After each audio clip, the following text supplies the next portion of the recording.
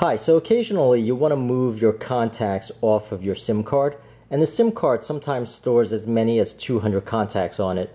So in order to move it off of your SIM card, what you have to do is, your SIM card is obviously it's in your phone, and you're going to go into the Contacts app. So make sure you go into the Contacts app under Android and not under the phone app, because the Contacts app has different menu options.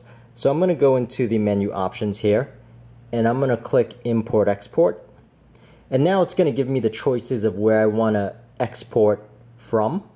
So the first choice here you'll see is my Google account. The second choice is actually the SIM card, which is a T-Mobile SIM card I have. The third choice is the phone contacts. The fourth here you see is the SD card itself, if you have contacts stored on the SD card. And the last choice is the phone storage. So I'm going to go ahead and click the second option here, which is my T-Mobile SIM card. And I'm going to click Next.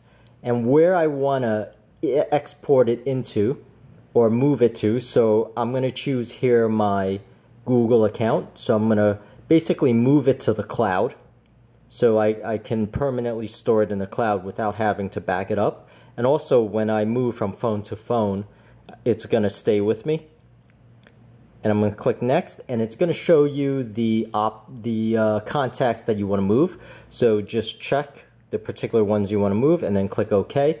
And that's really it. That is how you move your contacts off of your SIM card onto the cloud or into a file or anywhere else. So that's really it. I hope this helped, and please subscribe, and thank you for watching.